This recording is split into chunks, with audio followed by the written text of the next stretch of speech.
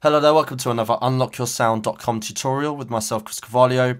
The goal of this tutorial is to use a single Ultrabeat in multi-output mode so that we can mix down independently each of the voices that we use. So for example, on my mixer I'll have a fader for my kick drum, on my mixer I'll have a fader for my snare, my clap, my hi-hats, etc.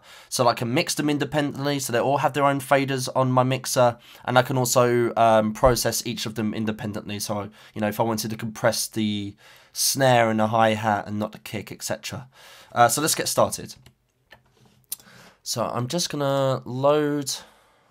Let's get going. So I want to take you through this process from scratch. So I'm just going to make an empty project here, and software instrument Ultrabeat, and in fact I'm going to go empty on that. So just a software instrument track, but I'm not going to load the instrument because I want to take you through that. Here's my software instrument track. I'm going to go to instrument and load Ultrabeat multi-output. Great, just going to close that a sec, and I'm going to very quickly program it in some MIDI. So I'm just going to do this very manually right now. I'm doing everything manually right now as to not miss a beat, so to speak. And then we'll get going on actually separating that out.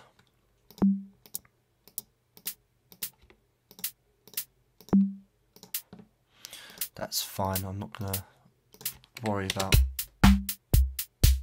Fine. I'm just going to loop that just so it keeps going, and then put my cycle region on. Okay, great. Now, if I look at my mixer, here we are. I've only got the one track. Okay. But I'm already hearing some elements that I want to be quieter relative to the other elements of the drums, etc. But at the moment, they're all running down one track. However, because I chose multi-output mode when I selected Ultrabeat, it's given me this little plus symbol here. Okay, I'm gonna click that once. Okay, I'm gonna call this one, this auxiliary strip that it's created for me, I'm gonna call that one kick.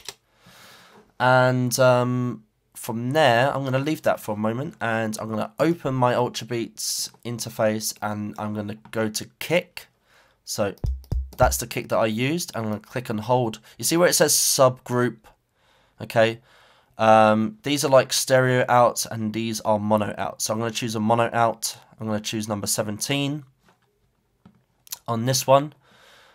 Yep, subgroup 9, 17. I'm going to close that, and where I made this auxiliary channel strip on my mixer, I'm going to change the input. Okay, so basically these are like buses. These are Ultrabeat's own buses. Okay, the kick is going out to bus subgroup 9. So I'm going to make the input of this auxiliary the equivalent of that, which comes up as UB17. Okay, so basically these first 8 are stereo, and then this 17 here, that's a mono. Okay, so it breaks it down into channels. Stereo obviously has two channels.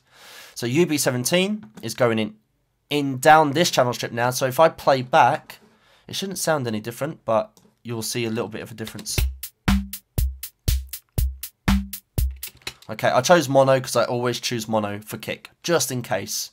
Because I would nearly never want my kicks to be in any way spread in the stereo field. So it's just a habit that I have. And to be honest, more often than not, I only do this for the kick, just because I like to separate the kick out, especially if I'm sidechaining.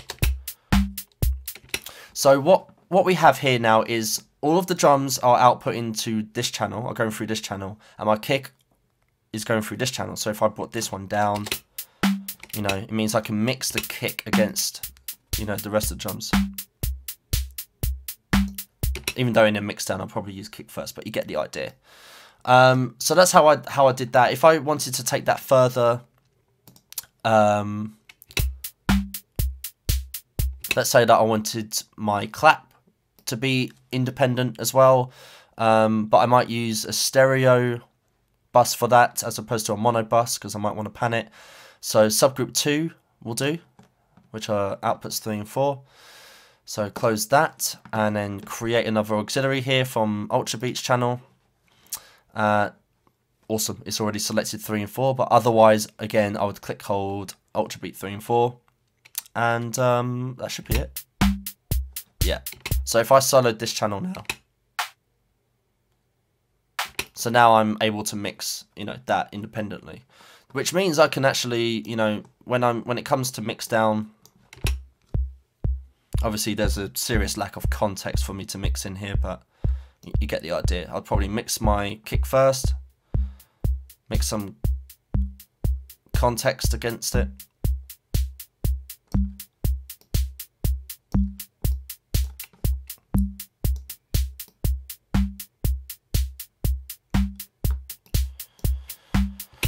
And there you go. Simple as that. So that's how I was able to programming some drums in and separate the different voices of Ultrabeat out into different buses and then different auxiliary strips on my mixer so that I have the freedom of mixing them down independently. You know, another benefit here is actually I could automate, for example, this clap volume fader without affecting the volume of the rest of the mix.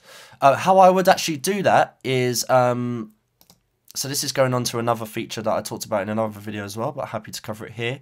If I double click underneath here, it makes another software instrument track, and please note that for the next feature you do have to have advanced tools on. Preferences, advanced tools, turn them on, just turn them all on in there. So it's preferences, advanced tools, and then you just enable all. From here I can reassign track header, so I'll go to mixer, I right click, go to reassign track, mixer, aux, and then auxiliary, sorry, aux 2. And this one, for example, you can see here in my channel strip, it's UB3 and 4, which is what I set for the clap.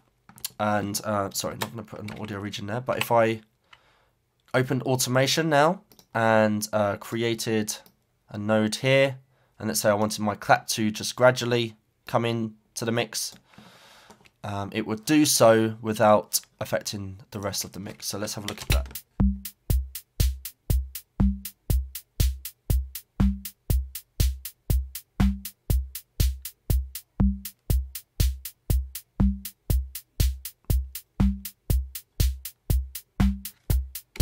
That's just another benefit of using multi-output, because it gives you the freedom to automate your different tracks as you make them independently. Guys, let me know if you have any questions about that. It might be new to you guys. Happy to, you know, cover any spots that I missed in that process. So just let me know in the comments below, and I look forward to hearing your questions. Cheers!